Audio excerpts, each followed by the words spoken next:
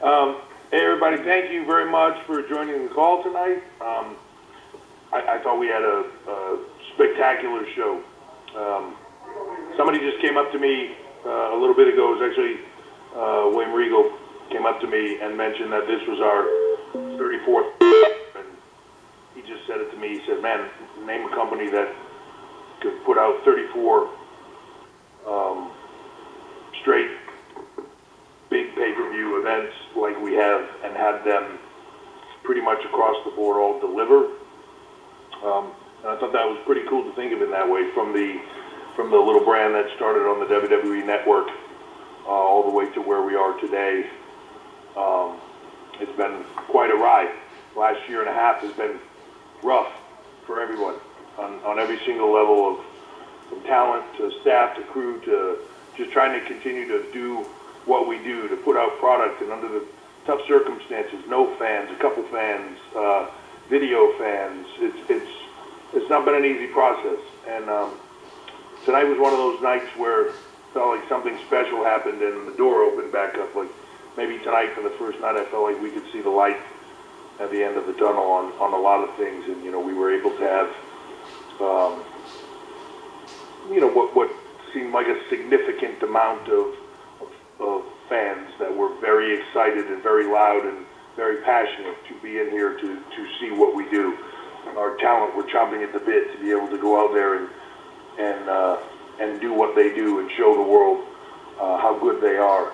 And I think that tonight, much like the name of the pay-per-view, without sounding cliched, stand and deliver is exactly what we did.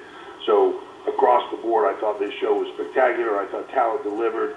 I thought it flowed well. I thought the layout was good. The set design, just everything clicked well. And I want to thank also our partners with USA, NBCU, Peacock, just simulcasting on Peacock while we were live on NBC. I thought it was great, and look forward to following up on it tomorrow night on Peacock. So I'm going to open it up and get right to the questions, but the special surprise is that Shawn Michaels is here with me to participate in this. So feel free, we'll ask questions, and if you want it to be with Shawn, if you want it to be with me, whatever, and we'll both take a stab at answering them and go from there. So I'll open it up to questions now. Thank you guys all for being here. Thank you. We'll reply with one question per round. Thank you. Thank you. If you'd like to ask a question, please press *1 on your telephone keypad. Once again, *1 for questions. We'll go to Gary Cassidy, Inside the Ropes, UK. Hi, Paul and Shawn. Thank you for taking the time.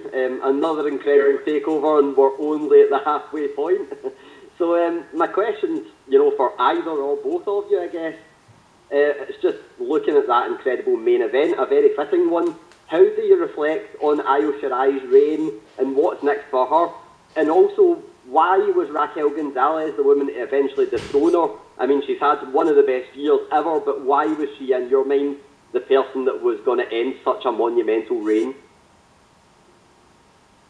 I'll start by just saying I've said it a lot in these calls. I've said it a lot in press, not because I'm trying to hype the brand, but because I truly believe it. I believe Io Shirai, you could make the argument that she is the best female performer on the face of the planet. She's amazing. I truly believe that. I can't say enough good stuff about her, and she has had a monumental reign. As far as for me, and then I'll let Shawn give you his point. As far as for me, why Raquel Gonzalez? Right woman, right time. She's got a presence. When you see her, it's hard not to think she's a star. And it's interesting that that's all been within the last year and a half. When you look at the transition from her debuting with Dakota Kai to where she is right now, I mean, from stature to look to physique to just everything, she has capitalized on every second of every moment, transformed herself into an absolute star. And I think she's just nicking the surface. So I think, why her? Because she put herself in the position for it to be her, for sure. And that's something I just have to say it was 2.5 years ago, and I just happened to stroll into a coconut show in St. Petersburg, and there was this, I mean, two unbelievably beautiful, tall, strong women in all black. It was Raquel Gonzalez and Rhea Ripley standing there together, and I remember just sitting there and looking at them and going, oh my goodness, those two are going to be stars. And it's happened. Watching Rhea Ripley, homegrown, right? I mean, she is NXT through and through, and I've had the opportunity to watch her grow into an incredible performer, and the work ethic of Raquel Gonzalez is unparalleled. And so that's why, from a personal standpoint, to watch her journey has been one of the most impressive and honestly feel-good stories. You know, you love to watch people that work that hard get recognized for that. And Io Shirai, for me, it's simple all the time. She's money. She's guaranteed every time. Io Shirai, you can bank on her night after night, takeover after takeover, live show after live show. She is money all the time. And again, she's earned the right to be called the best in the world because she proves it night after night. Excellent. Thank you both, guys. Can't wait for tomorrow night. Thanks. Me too. We'll take our next question from Miguel Leva, Marcus Spain.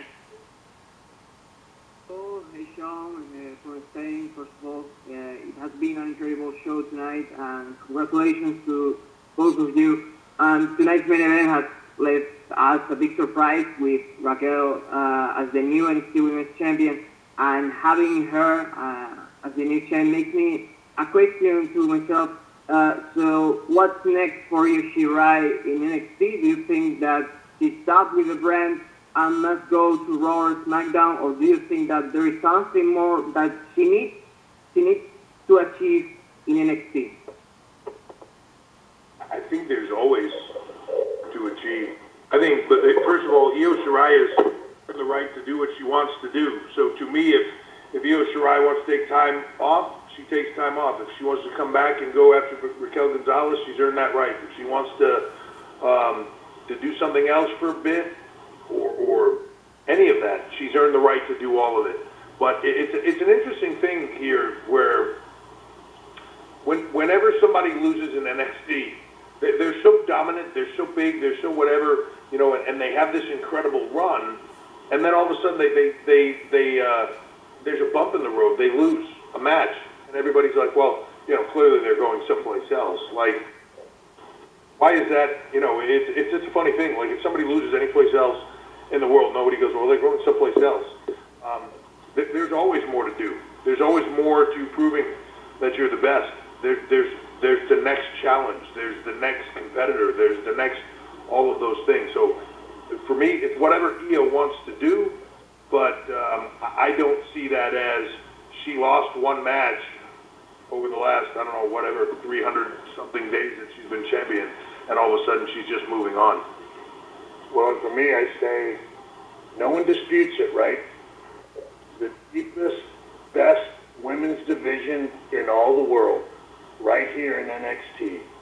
Why in heaven's name do you go anywhere else but stay here and face the best? Thank you, Paul. Thanks, Miguel. We'll take our next question from Alistair McGeorge with Metro UK. Hi, Paul. Hi, Shawn. How are you both doing? Great, Alistair. Paul. Good. I want to touch on Walter and his match tonight, and also an interesting tweet from Erick Rowan, who seems interested in sort of coming to the brand to face Walter. Is that a match sort of the two of you would be tempted to look into? And also, could you just tell us a bit about how unique Walter is as a talent? Yeah, everybody wants to face Walter until he chops him the first time, I'll tell you that. It's the old Mike Tyson, everybody got a plan until you get punched in the mouth. That chop sounds good on TV until you take the first one, and then you start thinking, like, why did I come here again? Look, Walter's a machine, different level, different focus, different, you know, if you were to say, what is it that he does that's special?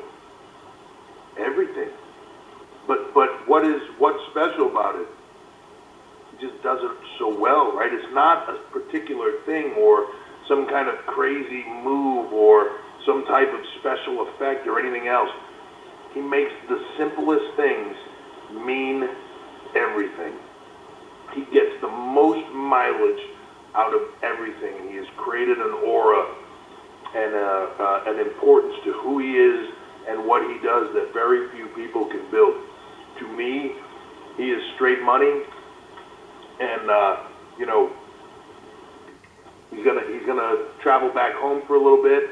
But I'll be honest with you, NXT UK, he's excited to be there. He's excited to be doing all the stuff he is. But I can't wait to get him back here, because there's a lot of matchups I'd like to see. And realistically, when you just put Walter's name next to a lot of people, you just go, oh, I can't wait to see that. There's a lot of names. Yeah, there isn't anybody that doesn't want to be in the ring with Walter. And certainly for me personally, what I love most about Walter is that he loves NXT UK. And he is faithful to NXT UK, and he's that champion. And I think, as we saw tonight, he's going to be that champion for a long, long time. For that, thank you, and congratulations on the show, and looking forward to tomorrow. Thank you so much. We'll take our next question from Mike Johnson, PWInsider.com. Hey, Mike. Hey, gentlemen, how are you tonight? Great, yourself? Doing good. Obviously a great show. Congratulations on that. I kind of want to follow up on the Walter conversation and NXT UK. Obviously, Shawn's very involved in that brand, and it's been just killing it on all cylinders since its relaunch and its return.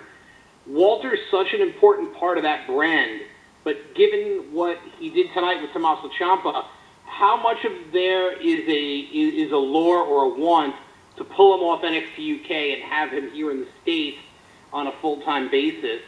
And, you know, obviously there's a lot of logistical concerns right now, but, you know, in a perfect world, you know, is that a possibility? Do you see that as his future? Because the narrative has always been that he's wanted to stay based in Europe. Could we see a guy based in Europe coming here and working full-time for NXT in the States on a consistent basis?